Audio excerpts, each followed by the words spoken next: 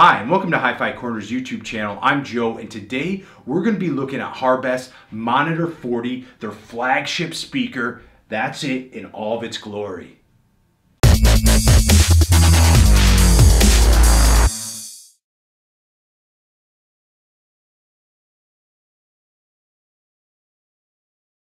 The Monitor 40.2 is 750 millimeters in height, 432 millimeters in width, and 388 millimeters in depth. So it's a big stand mount speaker.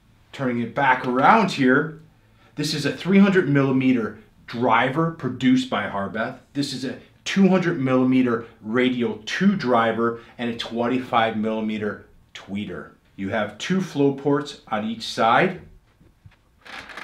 And on the back, you have a single pair of speaker binding posts. Now putting on the grill, now all Harbeths have been designed to listen to with the grill.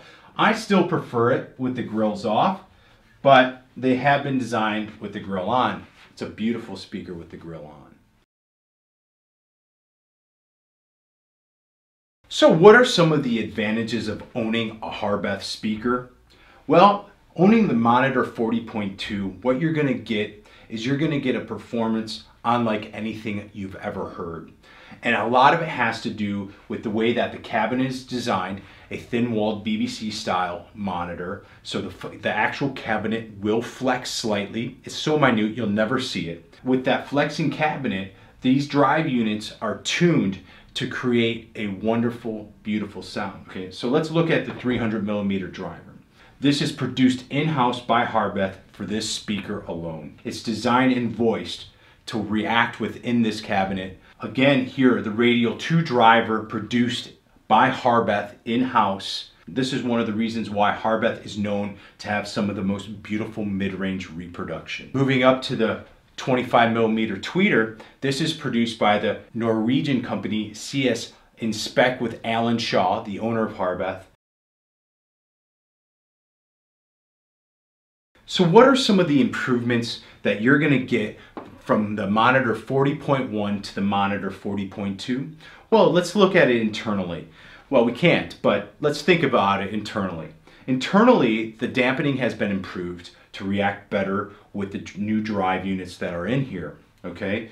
Second, the crossover has been completely reworked and redesigned, and I have to say, it's worked extremely well with this new speaker. Now moving to the outside of the speaker, the 300 millimeter woofer remains the same. The dual ports remain the same. What's changed here is we're going from the Monitor 40.1 to the 40.2.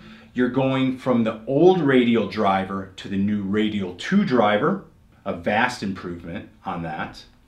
And then what you're going to see here, it looks almost identical, just like the mid-range driver does, but it looks almost identical to the old tweeter.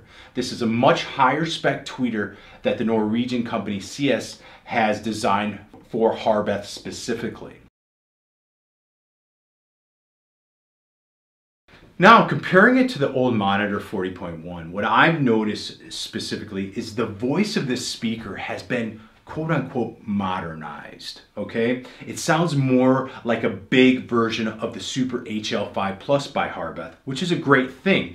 As you know, it's one of the most popular speakers that Harbeth produces.